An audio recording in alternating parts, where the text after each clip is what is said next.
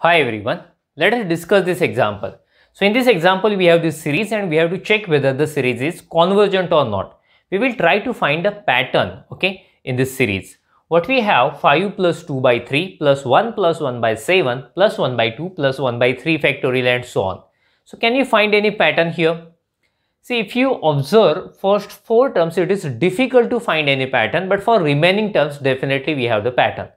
Okay, so what will we do? We will ignore first 4 terms since convergence of series is not affected by adding or removing first few terms. So that's why we will remove this. We will ignore first 4 terms and we will consider remaining terms. Let me mention, consider the series. I am going to consider the series 1 by 2 factorial plus 1 by 3 factorial plus 1 by 4 factorial and so on. Okay, the same series we can write in this way also.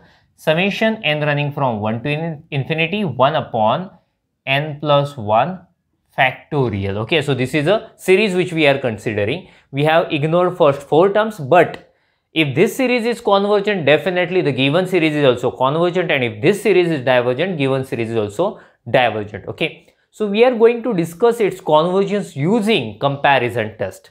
In comparison test, one more series is required. So when we have two series, then we compare and we can conclude here. Okay, so for that I am going to use one result which we have already studied in first year. So we know that, let me write, we know that n factorial is always greater than or equal to 2 raised to n minus 1. This is true for all n belongs to set of natural number. Okay, so see, this thing already we have studied in first year. So I will do small modifications here, and the same thing we can write in this way. N plus 1 factorial is greater than or equal to 2 raised to n for all n belongs to set of natural number. Okay, the same meaning it has, but we have written in a different way. If you take reciprocal of both sides, inequality will get changed obviously. So therefore we will have 1 upon n plus 1 factorial less than or equal to 1 upon 2 raised to n. Again true for n belongs to set of natural number. See, in previous video we have discussed the proof of comparison test statement also. So in comparison test we have studied that is, if we have two series having such kind of relation, if the upper series is convergent, lower series is convergent, and if the lower series is divergent, upper series is also divergent. So we have this kind of relation here. Clearly one thing we can write clearly, summation 1 upon 2 raised to n. Okay, summation 1 upon 2 raised to n, that means if you expand you will have 1 by 2 plus 1 by 4 plus 1 by 8 plus and so on. So it's a geometric series. Why I am saying it is a geometric series? Since if you multiply first term by 1 by 2, we get a second term. If you multiply second term by 1 by 2, you get a third term and so on. So that's why it is a geometric series. Let me mention here clearly, is a geometric series with common ratio r is 1 by 2. Okay, common ratio is what? 1 by 2. So see, 1 by 2, that means if you multiply first term by 1 by 2, we get a second term by 1 by 2, we get a third term. That's why I am saying common ratio is 1 by 2.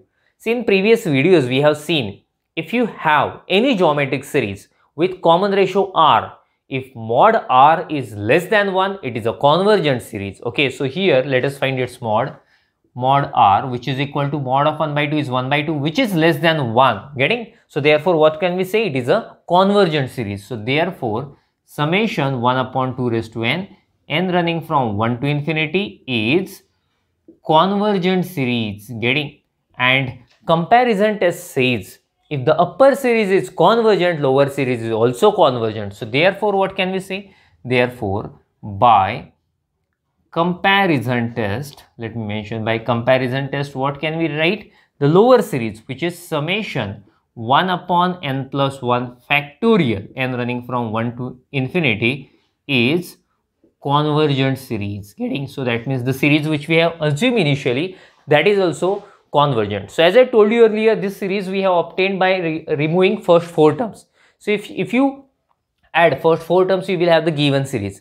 If this series is convergent, then given series is also convergent. So let me mention, therefore given series is convergent series. Okay, so in this way we proved the given series is convergent series using comparison test. Make a screenshot of it, then we will stop. Thank you. Bye bye.